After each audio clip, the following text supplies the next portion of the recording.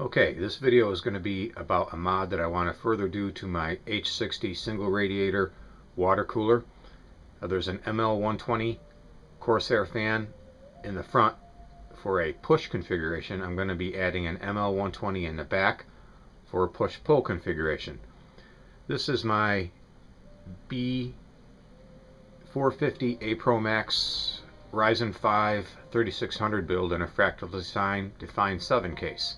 Now the reason why I'm doing this is, well, because I can, but the temperatures on some apps and games climb up into the mid-70s, and I want to see if I can chop the RPM speed on the fan down a little bit for some quietness. We'll see how it goes, and we'll see if it's worth it. Okay, well, I had to switch cameras because the Kodak died. Alright, that's the h60 water cooler sandwiched between two Corsair ML120 fans. The Pro LED is up front for a push-pull configuration. The results are okay, I think. The average temperature dropped about 2 to 3 degrees, and the average fan speed also dropped about 200 to 300 RPM.